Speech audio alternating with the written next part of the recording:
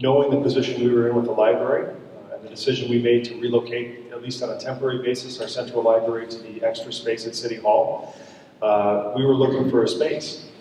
And so it just presented itself at the perfect time here. We expect the library will be here for at least 3 to 5 years. But I think that the space that we're standing in now, in the offices above our heads, certainly there's an ability, as I understand with the agreement, for us to continue to talk about what the future looks like in this space as well. That, you know, our ultimate goal is not to have this space empty for 3 years. Well, this is entrenched deep into the core.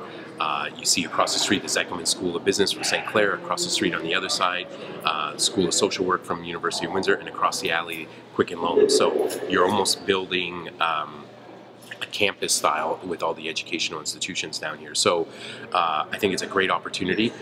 This will be sort of, a true central library. I think there's other services, there's parking in the back, there's accessibility to the building. It offers a lot more space that the City Hall would have.